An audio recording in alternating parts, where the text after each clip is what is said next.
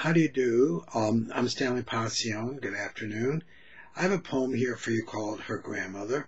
It's Her Grandmother 2, really. It's a rewrite of a previous poem. I hope this is a better version of it. Her Grandmother. Her grandmother was not handsome, nor was she particularly wise. No one ever said she was the smartest, but she painted well, an artist, and following the common adage. Different time, different place, who knows the reputation, the renown she might have attained? She dressed her girls in pricey sets, and everyone appreciated it. For Dad was gone, family, 3 girls abandoned, and Mother was sick. Had to stay long time in the sanatorium. But Grandma had her ways, paid no heed to underwear. Think on this for a moment, for who could see it?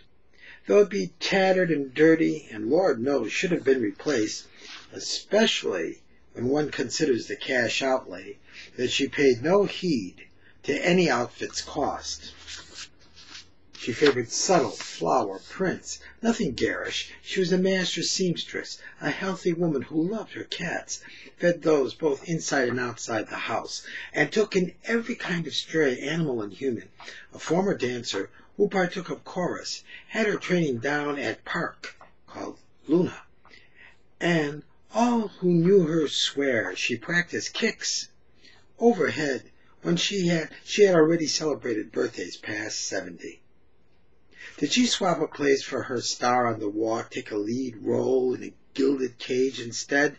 No way. She was tough and worked hard, created a wonderful home, and with natural talent she made a big garden, a green thumb delight. And guess what? To top it off, she married well. A union man, a good provider, a leader who was respected and adored by all. And then I heard her granddaughter's heart. It very clearly said, how I wish she were here.